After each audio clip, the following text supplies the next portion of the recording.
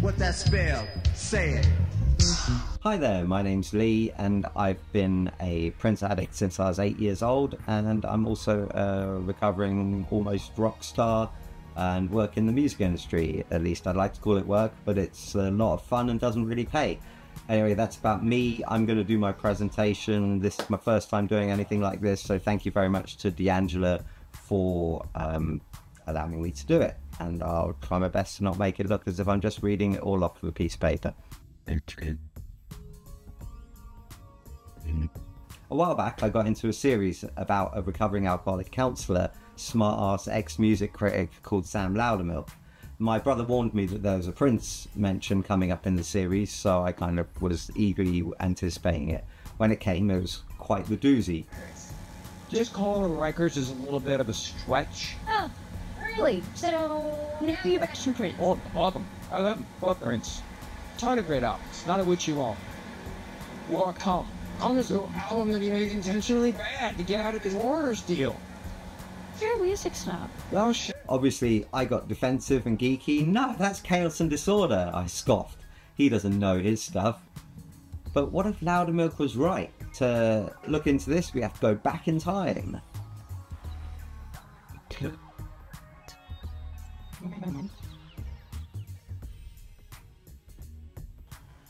December 8th, 1987, riding off his landmarks album Sign of the Times, Prince famously pulled the Black Album literally off the shelves, creating one of the most famous bootlegs in history. The reasons for this have long been speculated, but one thing that we can definitely ascertain is that Prince was becoming very conscious of what energy and messages he was putting into the public arena. Just weeks later, Prince had created a new album with an uplifting and spiritual message throughout, lyrically if not always orally, to share his road to Damascus moment, Lovesexy. In the promotional video for the first single, Alphabet Street, there was a blink and you'll miss it clip in the video of text saying, "Please don't buy the Black Album, I'm sorry."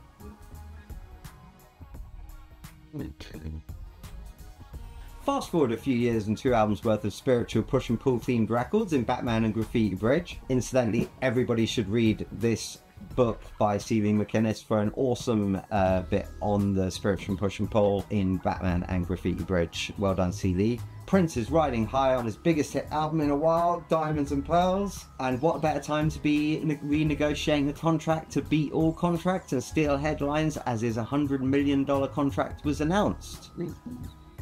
The reality of this deal was that Prince got $50,000 in advance and would receive $10,000 for each album that sold 5 million copies, in the same way as Diamonds and Pearls had. So the Love Symbol album followed, and whilst Prince didn't lose any cred or momentum, as far more complex proposition than Diamonds and Pearls, it did reach a slightly smaller audience and made under the required amount for the bonus $10,000. Perhaps the singles with expletive Sexy MF, My Name is Prince getting less play contributed to this. The label famously wanted to lead with 7, which ended up almost an afterthought in promotional terms, and nothing in the way of reach like the Diamonds and Pearls singles. Prince is no dummy when it comes to money, so you can almost hear his brain deciding, this isn't working for me. Prince is further incensed when Warner are not interested in releasing the debut album by the MPG. Told him he wanted to sing a song about a black child going fuck wild, and they just laughed in his face. In the song Face Down, tellingly released on Emancipation, is reportedly commentary on this event. He goes out and sells it on tour anyway, and via a new phone line that he's established to sell music, 1-800-NEW-FUNK. When Prince wants to release a free CD with 1,000 copies of Guitar Player magazine in 1994 of his 3-piece jam session with Michael B and Sonny T, known as The Undertaker later on when it came out on VHS, he found Warner in opposition to this and started to get frustrated. After all, it's a jam session he recorded at his own studio on his own dime. Why can he not do what he wants with it? On his 35th birthday, the 7th of June 1993, Prince changes his name to Symbol. The spat with Warner's is well documented and storied enough to say that relationships were frayed and his public persona was becoming confusing to fans, let alone casual observers, none of which helped sales. He also stops playing Prince songs live for the most part. September 1993, Warner released a much pressed for hits album with a new song Peach and old song Controversy as singles. Prince reluctantly relented but did not promote it beyond playing Peach, Pope or Pink Cashmere now and then, and curiously revisiting B-side I Love You and Me live as well. Whilst in the middle of his most fertile creative periods, he was recording swathes of diverse material with a slimmed down version of the MPG, musically speaking, to a core four, you might say, of Michael B, Sonny T, Morris Hayes and Tommy Barbarella, or Tommy Babs as no one in the UK has ever called him. There is not only much crossover between the Come and Gold Experience various ever-changing track lists over time, but also the songs seem to float around various projects, with many of the songs on Come coming from the Ulysses Graham Slam project, the Henry Huang Come project, or other EPs that the Violet Reality have alluded to, such as a Puppet EP and a Tora Tora Experience EP featuring Loose, while C. Lee McInnes notes in his aforementioned book that Come was first an EP. In February 1994, Prince sinks 1 million into promo for The Most Beautiful Girl in the World, and it goes #1 in the UK on his own NPG records, adding weight to the assertment that Warner are not doing enough to promote his songs. He slips out The Beautiful Experience and a 1-800 New Funk CD, and Warner can hardly be bothered to complain. Similarly with MPG Exodus later on March 27, 1995. It's my theory, and I don't feel it's a radical one, that around this time the artist formerly known as Prince was looking to get as many albums out on Warner as quickly as possible and get out of his contract, and his primary focus becomes the Gold Experience, which he's going to keep for himself and he feels is the most representative of where he's at that time. He even proposes to Warner at one point that both Come by Prince, with his death date across the cover, is released on the same day as a rival album by Symbol, The Gold Experience. Warner are not interested in releasing two rival records at once. Their whole issue is that the marketing team can't keep up with the release schedule, and I'm sure they're not incredibly excited at the idea of Symbol defeating their legacy artist Prince by stacking the track listings of the CDs in his favour. Come is released in August 1994, and there are only 2 singles, with Space being a limited maxi single EP release and both featuring no new B-sides. Only remixes aplenty and one moderately promoted single and video made from collected footage from the 3 Chains of Gold VHS, and that single was Let It Go on August 9th in 1994. August 16th, 1994, confusingly 3 Chains of Gold video comes out, tying in with the Symbol and ending of Prince. It's telling that 2 of the B-sides on Let It Go are Parade era B-side Lecture de Paris and The Pope from the Hits album, and the other being Solo from the album Come. Whilst the Symbol album didn't have much in the way of new songs as B-side, it's still very much expected of Prince, whose B-sides are legendary and rank highly in his catalogue. Whilst the artist does play Let It Go live and other Come material, his promotion for the Come album is sorely lacking, and at most high-profile appearances he tends to showcase material from Gold. On November 22nd, 1994, the Black Album is actually released for a limited time. 13 weeks after Come has come out, Warner seemingly have forgotten about their previous workload issues in a fervour to capture some of that old prime 80s Prince excitement and money. It's a limited release and isn't the hit Warner are hoping for, coming 7 years later and not really supported by Prince. Just a plain black screen video for When We're in Love is released as well, which isn't exactly going to hit heavy rotation on MTV. Alan Leeds at the time said, "I've got a feeling they're 3 years late on this." It was always my assumption that this was a bargaining chip in some way, that Prince got further to getting out of his contract. But Karen Lee, Prince's spokeswoman at the time, said he's thoroughly pissed off about it, and that he had to sign an agreement and had no choice in it, also stating before they agreed to release the Black Album he owed 4 albums, and he still owes 4 albums. How mysterious. March 6th, 1995, both The Undertaker and The Sacrifice of the Victor live VHS are released. March 14th, 1995, Purple Medley is used with a single and intro tape to announce Prince's demise. March 27th, 1995, Tora Tora is busy with Exodus around this time. He's also very fueled by anger at the Warner situation. If you want to know just how much, read the lyrics to The Exodus Has Begun on Exodus, released around this time and recorded in a similar era to the Come and Gold material.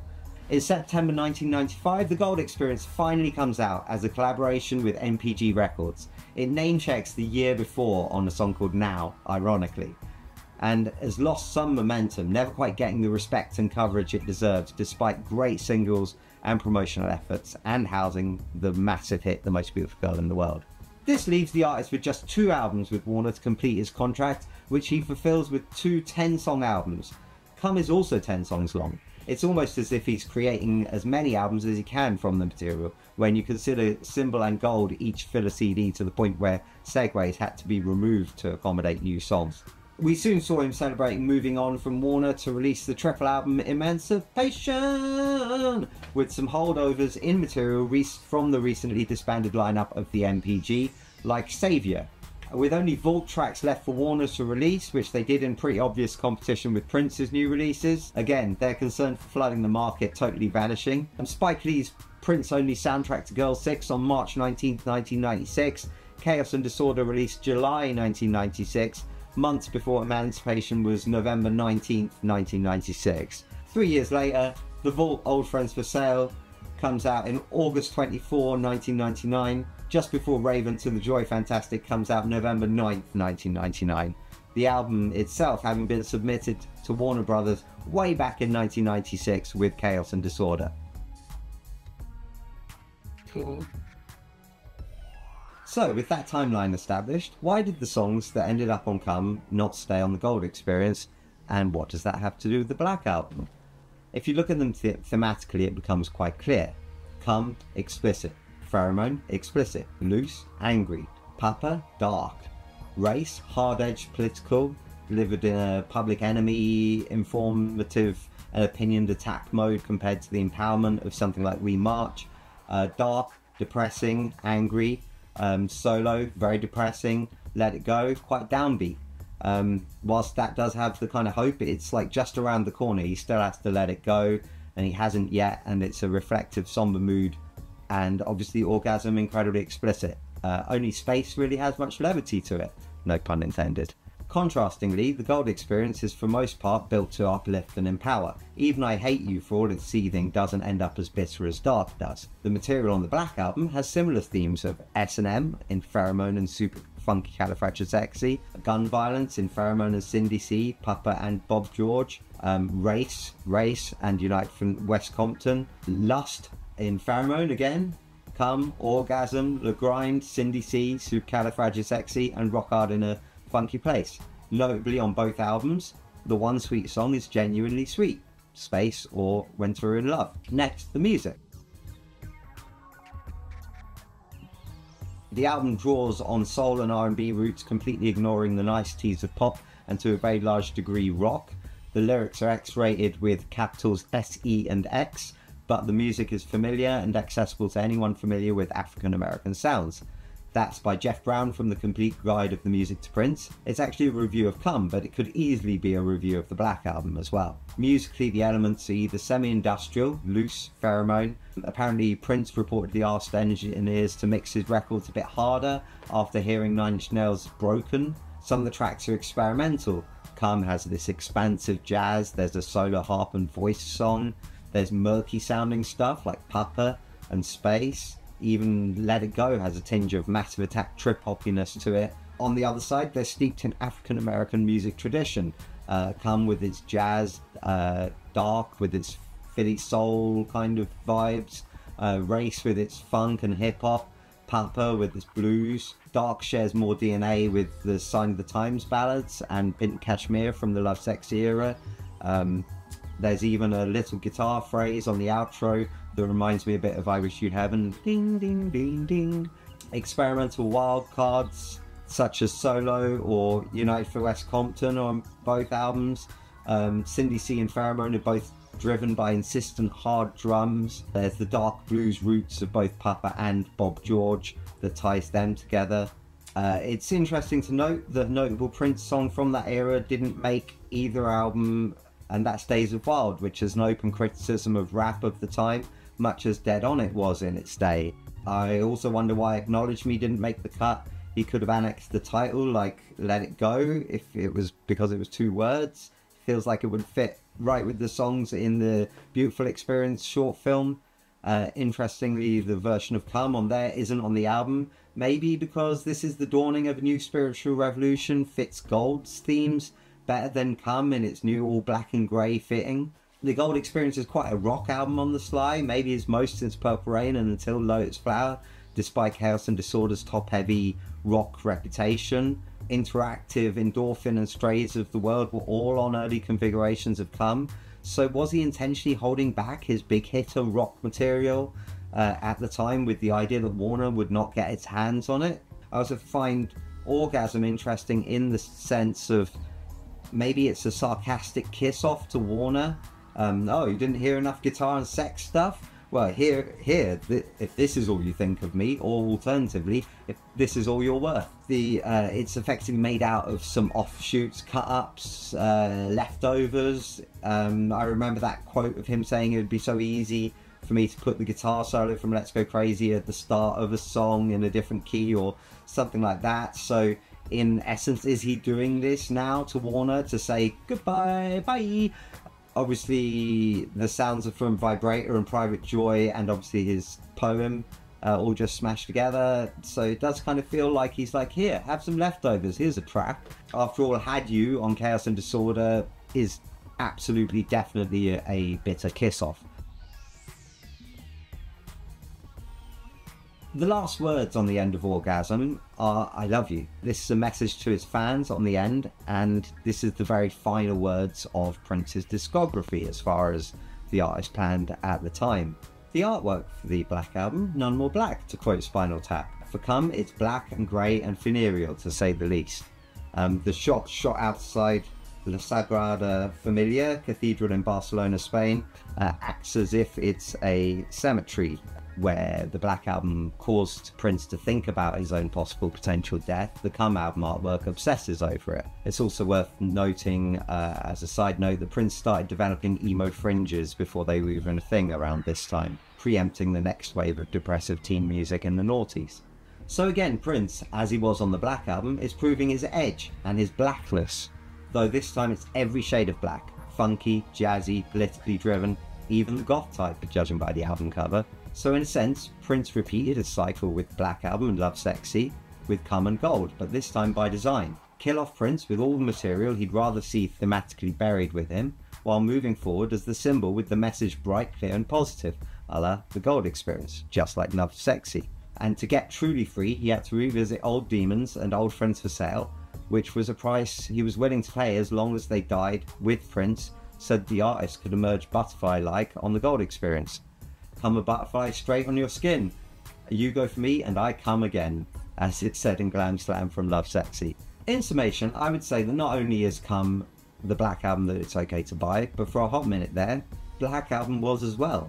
The artists were truly over and done with Warner, Prince and all their trappings and ready to let it go. But when I say it's okay to buy, I mean for Warner's and for us to buy. Don't expect Prince to promote it, he's already moved on. As he always did. Damn, Loudermilk was right. Does this mean I have to stop drinking now?